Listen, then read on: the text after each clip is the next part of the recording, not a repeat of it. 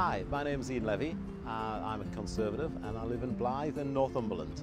I got involved in voluntary work through the NHS at a local mental health trust, and I just found it so rewarding that I thought if there's an opportunity for full-time employment out of this, I really want to try.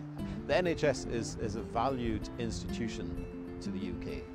It's something that we all hold very, very dear to our hearts. It's like a massive comfort blanket because it looks after us all.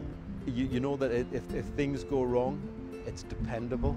I think if we continue the way we are, we can only just go from strength to strength. It's absolutely fabulous. You know, we are the envy of the world.